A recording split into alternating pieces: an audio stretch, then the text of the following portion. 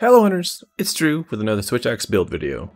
Today I have an exhaust Phial build that pulls together a number of skills that synergize very well with exhaust. The idea with the build is that with an exhaust Phial, we typically want to focus the head to stun the monster. With Partbreaker, we will break the head faster and activate Blood Rite, so we simultaneously KO, exhaust, and heal from attacking the monster in the head. Switch Axe is particularly good at part breaking because of the zero-sum discharge, and with Blood Rite, we can heal right through any damage we take. With Exhaust and Partbreaker, we will be flinching the monster very frequently. This is a great general purpose build with high comfort from the health drain from Blood Rite. Okay, there are a couple quick things to go over. Exhaust Phial Switch Axes apply exhaust status with your sword attacks and Phial bursts. And when hitting a monster's head, this will apply both stun and exhaust. Blood Rite is a skill that will heal you for the damage you deal to broken parts. At level 2, this skill heals for 6% of the damage you deal, and at level 3, this heals for 10%. Lastly, we have Partbreaker, which will help us break parts faster to activate Blood Rite. With all this combined, we will want to focus the head of the monster to break it, stun it, and exhaust it, and heal from our attacks. There are two Switch Axes I recommend, the Reconqueress and the Tigrex Switch Axe. The Reconqueress has better slots and deals more exhaust, but the Tigrex Switch Axe will deal more damage. You will want to augment the sharpness and attack on the Reconqueress, and for the Tigrex Switch Axe, you just want to augment attack. For Rampage decorations, I recommend Anti Species, as our playstyle will be more focused on zero-sum discharge. This can work for the Switcher Rampage decoration if you want to use it, but we will not be getting any damage benefit from it since we are not using a power Phial Switch Axe. For this build, I have two variants. The first will have 3 points in Blood Rite and will be more comfortable with the additional healing. Both of these builds require no augments and just a Talisman with two 2-slot decorations. If you have a better Talisman, you will need to rearrange the decorations to accommodate.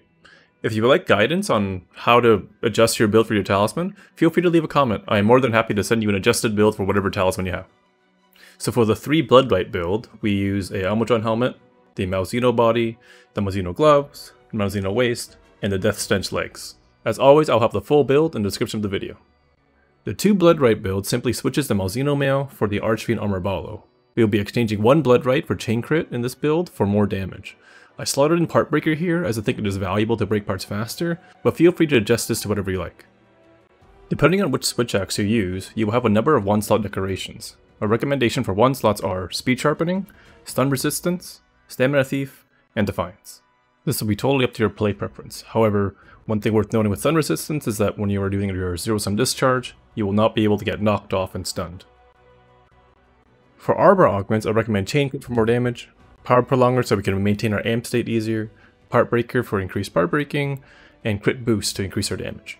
In addition, a valuable augment could be the Malzeno Coil, as you can upgrade the 1-slot to a 2-slot, and with that 2-slot you can put in any skill you want. Okay, for the skill list we will have the core Switch Axe skills, Attack Boost 7, Weakness Exploit 3, Protective Polish 3, Rapid Morph 3, as well as Blood Rite 3 and Partbreaker 2. We also have Power Prolonger and Evade Extender for added comfort in the build. And for the version of Blood Rite 2, the only difference is that we will have Chain Crit instead. Alright, finally, let's get into the switch skills and general playstyle. Important skills for this build are the Finishing Discharge, so we can perform the zero-sum discharge, 2-stage Morph Slash combo for maintaining gauge and amp state, Soaring Wyvernblade for following up our zero-sum discharge, and Switch Charger to maintain our gauge. I recommend having the Elemental Burst counter on your other scroll to have it as an option to maintain gauge and deal damage. So, some basic guides for the build. The build uses Protective Polish, so remember to apply that by sharpening your weapon. You want to focus on the head of the monster so that we can apply stun and exhaust, as well as try to break the head for Blood Rite. It'll be important to maintain your amp gauge so that you could use a zero-sum discharge. Luckily, with an exhaust Phial, it is pretty easy to charge up our amp state. A great option for this is a 2-stage Morph Slash combo. This will give us a significant amount of amp gauge. So, a combo loop for zero-sum discharge is followed up with a Soaring Wyvernblade, then do an Axe Morph Slash. This should be ZR or R2 depending on what you're using. After that, perform a Switch Charger. This will provide enough Phial gauge to morph into a sword, and then perform another zero-sum. You can try to do this over and over and over again on the monster. So, going over this step by step, first we latch onto the monster and perform the zero-sum discharge. Once that's complete, we perform the Soaring Wyvernblade, into the Axe Morph Slash, we perform the Switch Charger, into the Sword Morph Slash, and then we latch onto the monster once again with a zero-sum discharge.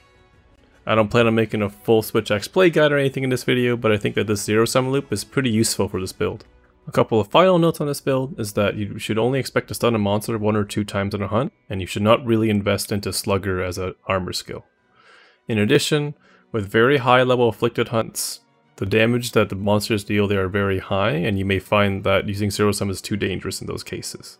In these cases, you may want to avoid using Zero Sum, or you can invest in more defensive armor skills like Defense Boost and Divine Blessing so that you could survive those hits and heal back the damage. I hope you found this build helpful. If you'd like to learn exactly how exhaust files work, I have a video linked here. If you're wondering about what Rampage decoration to use for anti-species, I have another video on that over there. Next, I'll be looking to explore element builds and switch tip videos, so if you're interested in that kind of content, consider subscribing to the channel. Thanks for watching, and take care.